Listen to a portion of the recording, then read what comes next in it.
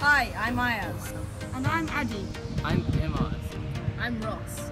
And we're from Doha College. Today we're going to be electroplating with copper and some household metals and explain the process. We'll be electroplating a coin, a fork and a Spider-Man keychain. But first a clip of us electroplating something. Our prediction is that our items are going to get covered with copper and we will see some discoloration on the piece of copper.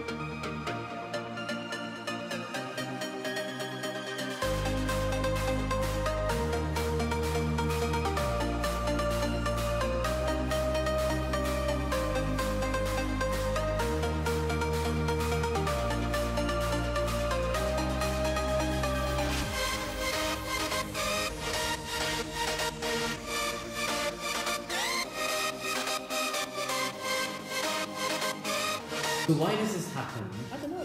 Well, the copper sulfate acts as an electrolyte, and when we run an electric current through it, it splits into two ions, copper, which is Cu2+, and sulfur, which is S2-.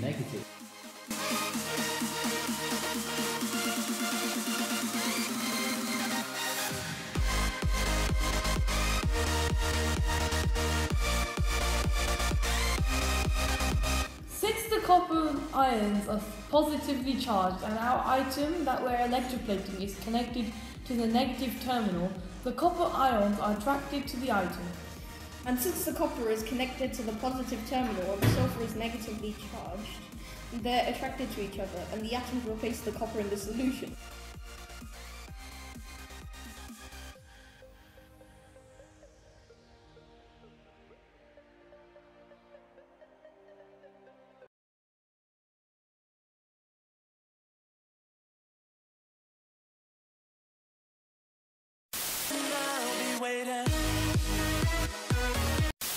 Today we're going to be electroplating with copper. What the name?